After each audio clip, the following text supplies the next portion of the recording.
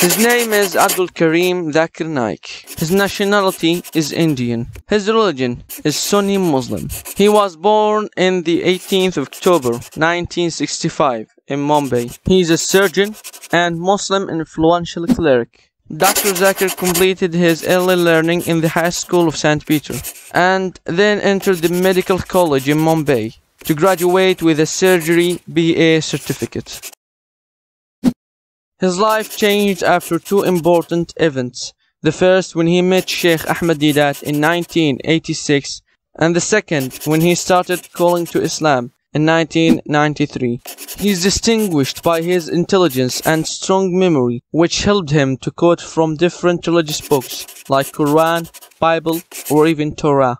His logical answers and elegant style helped him to be an unbreakable number in religious conversation science. Dr. Zakir held more than 1,000 lectures about Islam and religious conversation science. He also entered many debates. The most prominent of them is Quran and Bible in the light of science. He has many achievements like establishing the Islam Research Firm in 1991 and establishing the Peace Television, which spreads Islam around the world. He has many titles like the Great Deedat and achieved many awards like King Faisal Global Cup of Serving Islam. Dr. Zakir is living in Malaysia right now. He's banned from traveling to countries like the UK and he's wanted in India.